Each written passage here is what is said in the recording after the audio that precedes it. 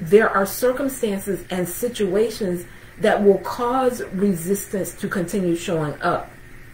And the one place that it shows up in is in your mind.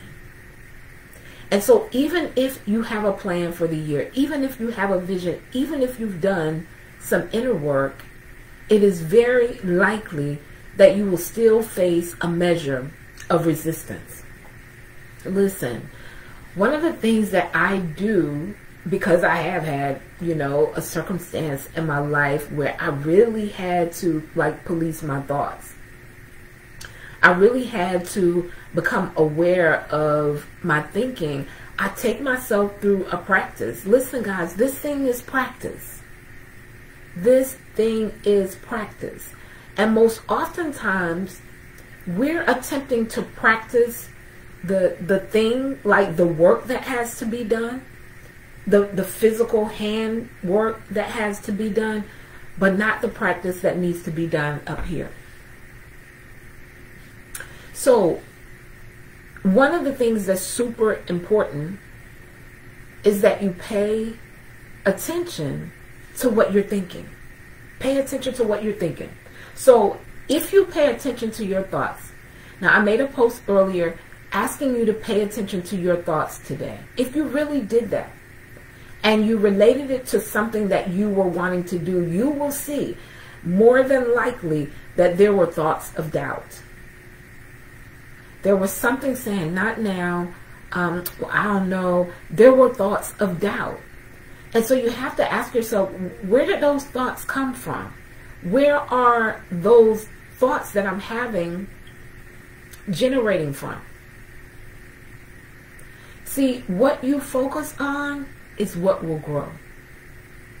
What you focus on is what will grow. So instead of your results growing as it relates to your plan or your vision, what's growing is the thoughts and those seeds of doubt.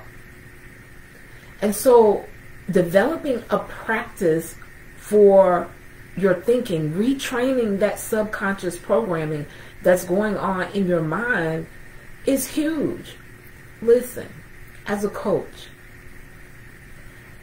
nothing breaks my heart.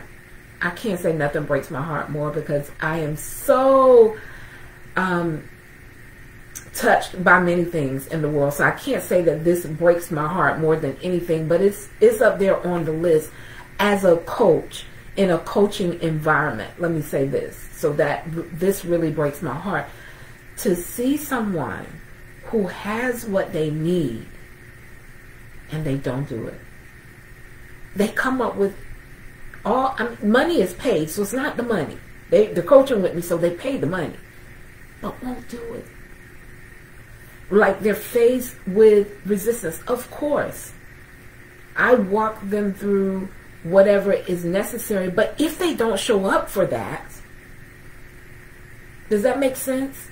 If they don't show up to walk through the process.